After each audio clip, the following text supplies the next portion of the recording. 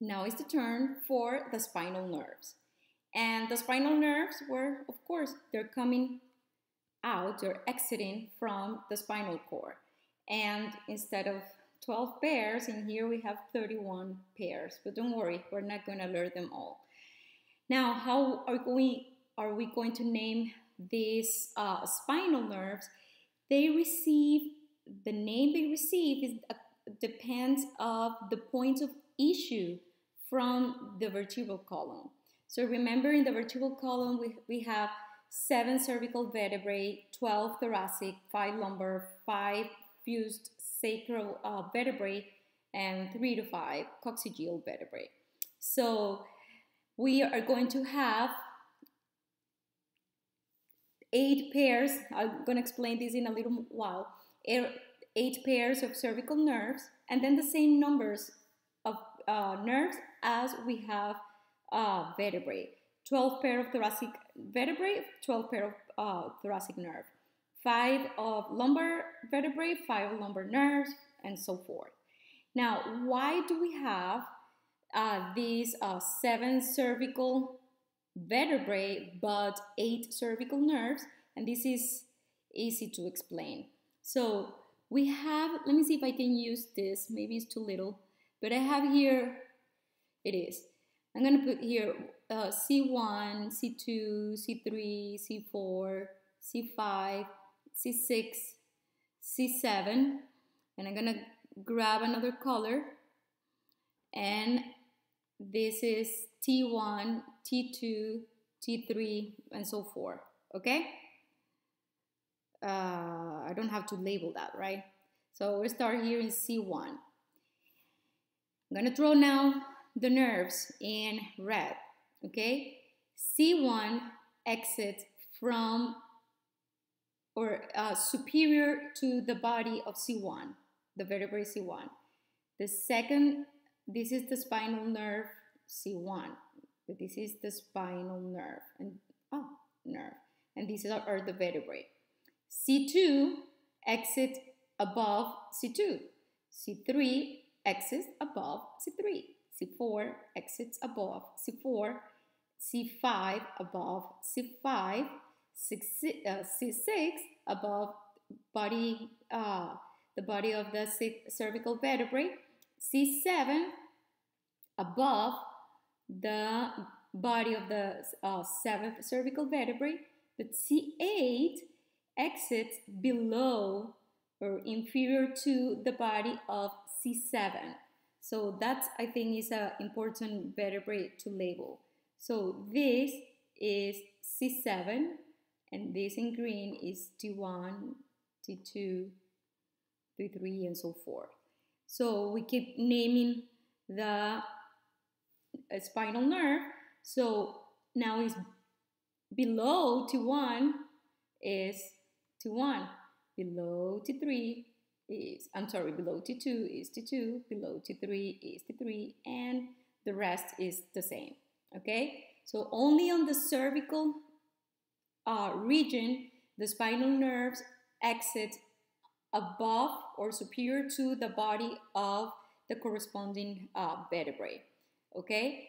When we reach C7, actually, when we reach and starting the thoracic region, the nerves exit below the body of that vertebrae, okay? So T1 exits inferior to T1, okay? And that's why we have 8 spinal nerve, cervical spinal nerve, but only 7 cervical vertebrae, okay? Now, yes, we're going back to this. One more time. How many times have we described that picture, guys? One more time, okay? We start.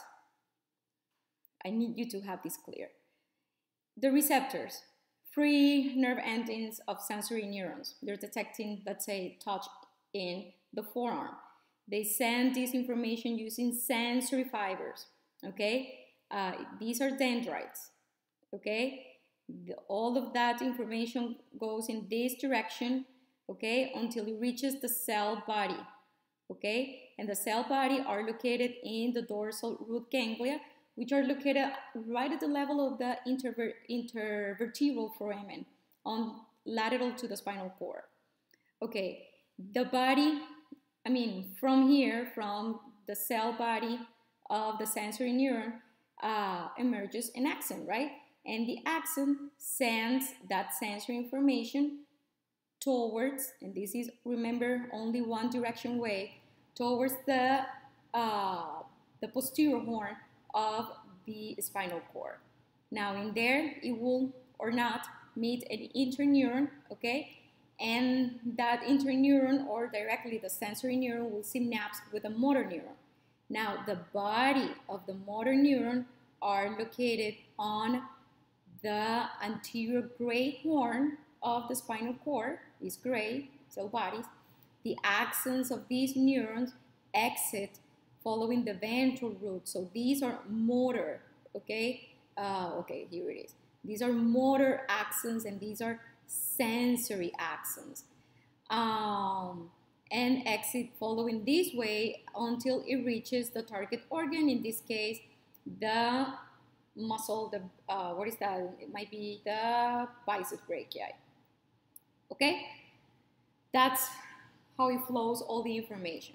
Now, in here, this is the spinal cord. It contains both blue sensory fibers and red motor fibers. Now, these spinal nerve and the and the root ganglion, the dorsal root ganglion, are at the level of the intervertebral foramen of the vertebral column. Medial to that is where we're going to find the roots. So the dorsal root contains sensory fibers, only sensory fibers. The ventral root contains only motor fibers. Lateral, in here, they kind of fuse, okay, or merge together to form a nerve. So a nerve is a bundle of all of these axons. It contains sensory and motor axons. So all the spinal nerves, unlike the cranial nerves, all of them are mixed nerves. All of them contain sensory and motor information. Remember, cranial nerves can be sensory or motor or mixed. In here, all of them are mixed. And they're going to supply all the somatic region of the posterior and anterior parts of your body below the neck, okay? Remember, the head and the neck is supplied by the cranial nerves. Ready? Now, each of these spinal nerves is going to branch. Can you see? Now we have two branches. Yes, green for fun.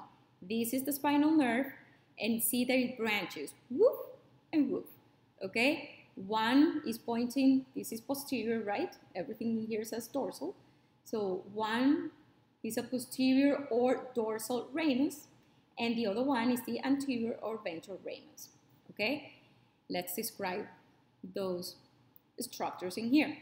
Now, look at this. Okay, we have, this is the body of the vertebrae. It looks like this is a thoracic vertebrae, right? Look at the spinous process. And in here we have the spinal cord. This is where we're going to have the intervertebral foramen between the two, the superior and inferior vertebrae. At this level, see that I can see the dorsal root ganglion, and this section is the spinal cord, the spinal nerve. Okay, so see that medial to the intervertebral foramen, okay, we're gonna find the spinal cord. These are posterior, right? So dorsal root containing sensory fibers, motor fibers in the ventral root. Now, the spinal nerve, as I said, branches into one thin posterior or dorsal ramus and one thick anterior or ventral ramus. Okay? Now, the ventral ramus can either form intercostal nerves in the thoracic region or form nerve plexuses. What is that? What is that? Okay, look, all of these Okay, this is the spinal cord, right? These structures in here, can you see them? Those are the dorsal root ganglia. So lateral to that, all of that are, um, um, gosh, are spinal nerves. And then I stopped because I forgot to mention one thing. I'm sorry. I'm going to go back one single minute. Okay. The dorsal, I didn't explain the dorsal ramus, that's why.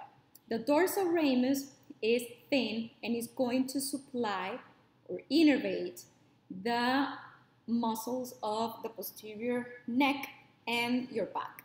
That's it. That's what the functions of all the dorsal ramus. Now, the ventral ramus, they can either follow, be individually located, this happens only on the thoracic region and they form the intercostal nerves, or they can group together in plexuses. And which are this? Now we're coming, okay. Now, again, spinal cord, these are the dorsal root ganglia, and in here, they're showing me only, yes, the ventral ramus. Okay, they remove the dorsal ramus. Remember, that goes behind here and only gives the nerve supply to the muscles of the neck. Well, muscles and skin, okay, of the neck, all the somatic organs of the neck and posterior neck and back. So it's a little area. So ventral ramus is thicker because we have the rest, a bigger area to innervate. That's the skin, muscles, joints, all the somatic organs of the ventral and lateral aspect of the trunk, thoracic and abdominal regions, and the forelimbs. Okay, so in here we can see only the ventral ramus, and the ventral rami is plural, in the thoracic region, which is about, yes, here. Okay, only the thoracic spinal nerves, when they exit, they follow this cool, organized, segmented anatomy.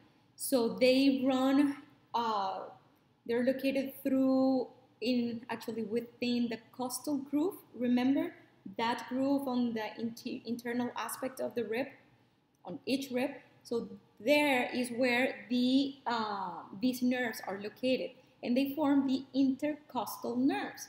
And you might remember, if we put together the lab with this, that the intercostal nerves innervate, of course, in muscles, intercostal muscles, and muscles of and skin of the thoracic region, but also the abdomen. They follow this direction down to innervate the muscles of the abdominal muscles, external oblique, internal oblique, transversus abdominis, rectus abdominis, okay, anteriorly. The rest, those are the ones that form intercostal nerves. The rest of the spinal nerves, superior and inferior to this thoracic region, they see how they group together, see, and they form plexuses, actually. Okay, and we have four main plexuses. These are the level of the neck of the cervical plexus. This is the brachial plexus.